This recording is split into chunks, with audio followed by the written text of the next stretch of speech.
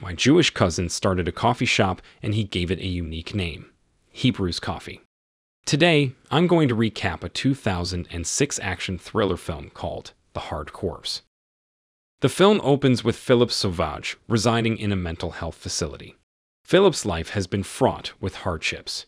Furthermore, he's a former soldier who has personally endured battle situations in Iraq and Afghanistan. He engaged in combat with Al-Qaeda, an organization that captured young people and exploited them. Philippe is now required to take a temporary leave in the mental health division of a veterans hospital. We then shift to a wealthy philanthropist and boxer, Wayne Barclay, who is orchestrating several building projects in his local area. While he is in his office, a woman enters and instructs him to turn on the television to watch the news. They find out that a renowned rapper, Terrell Singletery, has been let out of jail after serving only 18 months of a 10-year sentence. This revelation causes concern among Wayne's family, but he reassures them that it won't lead to any issues. Because Terrell was incarcerated due to Wayne's actions, his relatives caution him to be vigilant and suggest hiring protection. Wayne's business manager recommends employing Clarence Bowden, who is also a war veteran. Clarence approaches Philippe and informs him of a joint employment opportunity. Terrell, after being set free from prison, climbs into a limo and returns home, where Simcoe, his trusted associate, welcomes him. Terrell expresses his intention to exact revenge on Wayne, ignoring his attorney's counsel to maintain a low profile. In the meantime, Clarence and Philippe present themselves at Wayne's sister, Tamara Barclay's office for a job interview.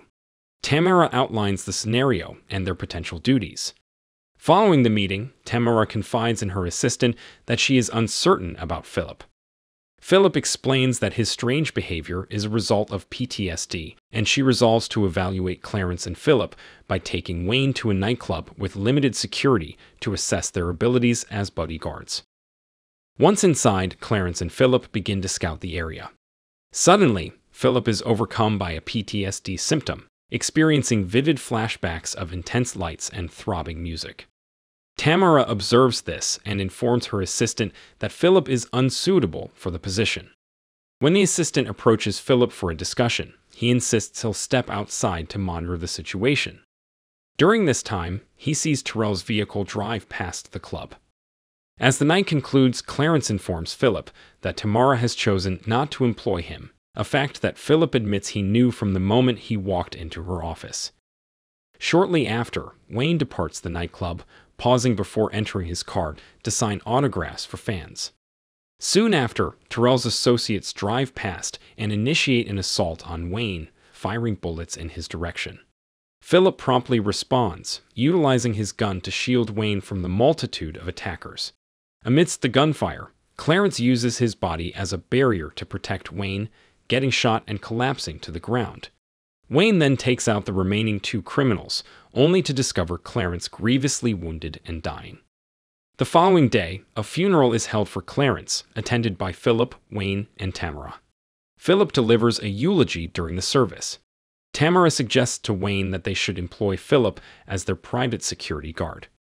After the ceremony, they approach Philippe with a job offer. However, their conversation is abruptly interrupted by Detective Teague, who places Philippe under arrest for firing weapons in public without authorization. Tamara and Wayne are taken aback, but the detective assures them they will have a chance to speak to the judge. The scene then shifts to Terrell's mansion, where his henchmen report that Wayne survived their attack. Enraged, Terrell commands one of the three henchmen to be killed and warns the others that they must find a way to eliminate Wayne or face the same fate. One henchman brings up Lydia, a woman Wayne is seeing, and they conspire to use their next meeting as an opportunity to ambush him.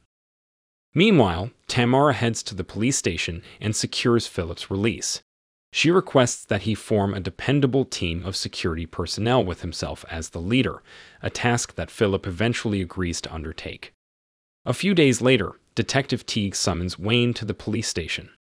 Inside his office, the detective shows Wayne photos of Philippe during his military service and reveals that he was committed to a mental institution after killing a group of young people in Iraq, branding him as hazardous and unpredictable. That evening, Philippe is invited to the Barclays' home for dinner to become better acquainted with them. Tamara greets him warmly, and they enjoy food, drinks, games, and conversation. As they watch a replay of one of Wayne's boxing matches, Wayne arrives, visibly upset but withholding what he learned from the detective. Philip promptly shifts the conversation to work matters, criticizing Wayne's existing security team as inadequate. The next day, Wayne takes Philip to his boxing gym to scout potential security team members. Philip expresses disappointment, insisting that they need experienced professionals, not novice fighters. Nevertheless, Wayne persuades him to give them a try.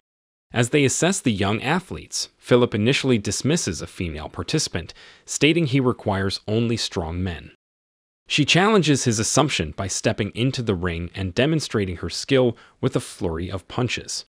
Impressed by her performance, Philip accepts her as a suitable candidate for the team.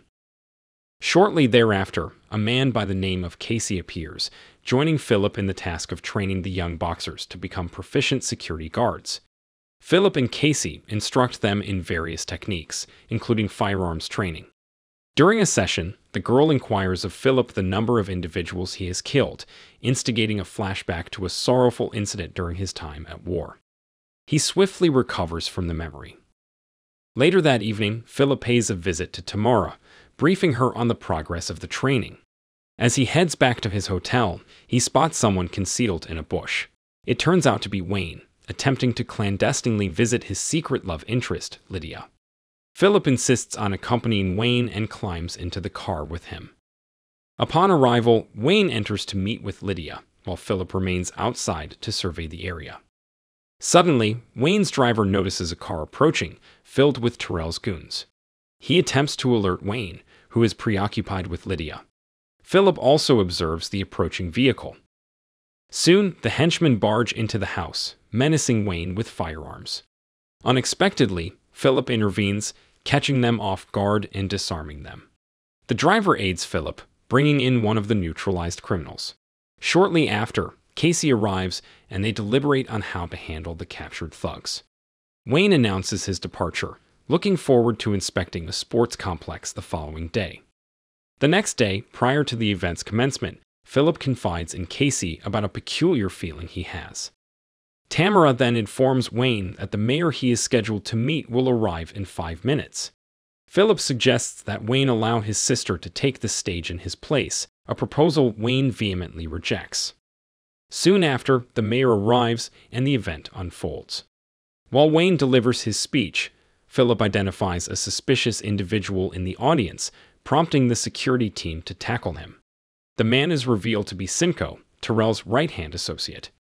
As Simcoe reaches into his pocket, the security guards assume he is drawing a weapon, resulting in chaos as people flee the venue. The detective who arrives on the scene discovers that Simcoe was merely reaching for his phone, not a gun. As reporters swarm in, the detective publicly ridicules Wayne's security detail. Wayne, now infuriated, labels Philip a schizophrenic who belongs in a mental facility.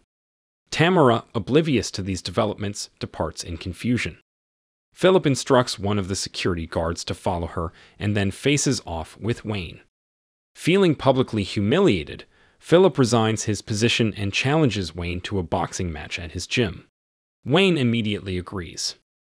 Upon arrival at the gym, Wayne, already prepped and in the ring, eagerly awaits Philip's entrance.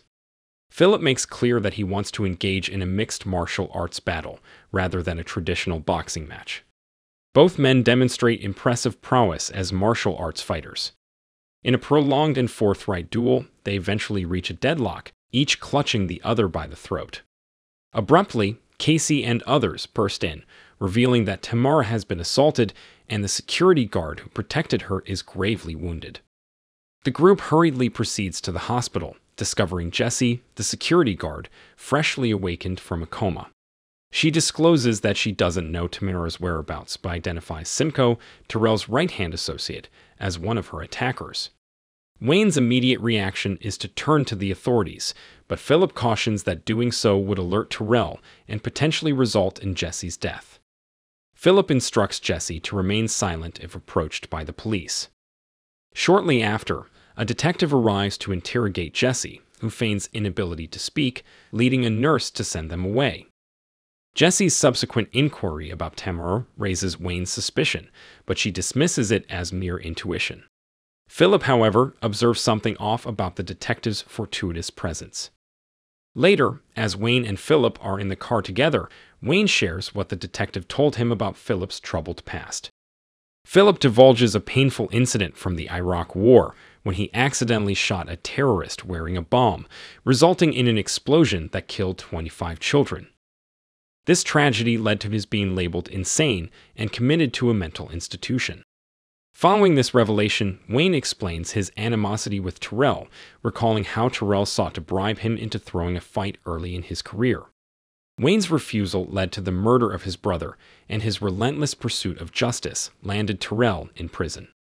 Unexpectedly, Lydia calls Wayne, her voice trembling under the threat of a gun, and summons him to her home, insisting he come alone.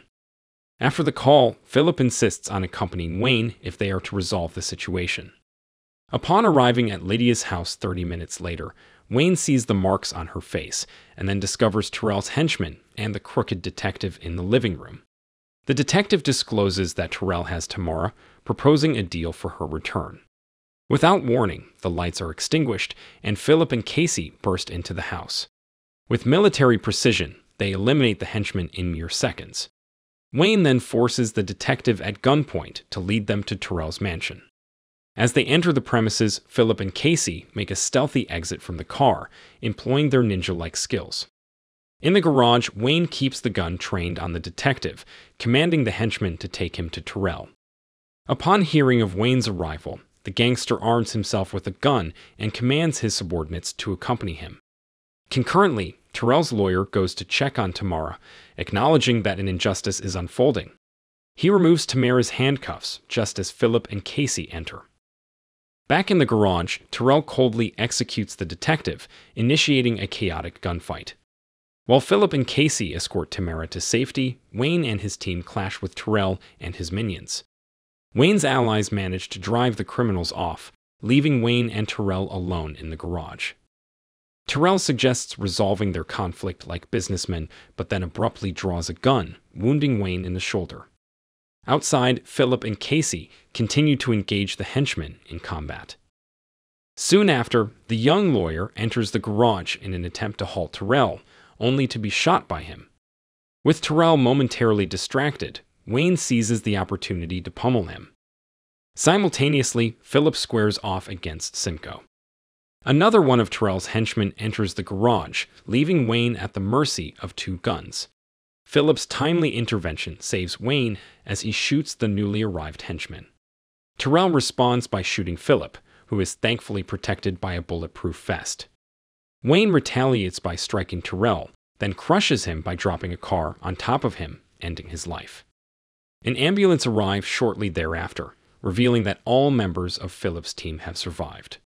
In the wake of the violence, Wayne reunites with his girlfriend, Lydia, and reconciles with Tamara and Philip, cementing their relationship with a kiss. If you enjoyed this video, don't be shy to hit the like button, and if you disliked it, hit the dislike button twice, just to be sure. It would be best if you watched the whole movie. Thank you very much for watching. Please subscribe for more videos like this.